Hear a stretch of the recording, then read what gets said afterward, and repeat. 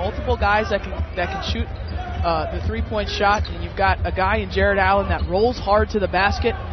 It's a challenging team to defend.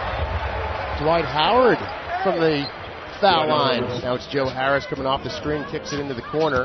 Here's Jared Dudley to the baseline, and there's another deflection, and John will start a break the other way and wisely pull it out to Markeith, and now to Dwight Howard.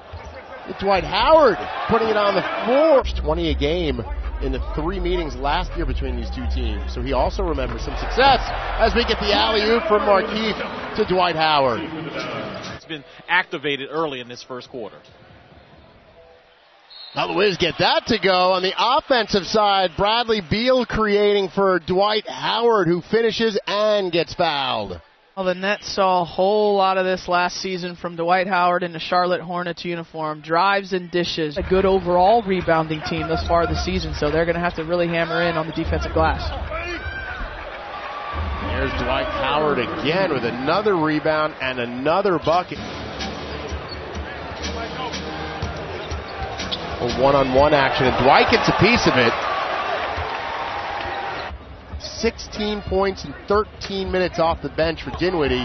Dwight Howard inside for the flush. Allen gambled, and it did not pay off. A tall task to ask of him now, as this game has just gotten away from the Wiz in the second half. As Brad finishes the nice reverse.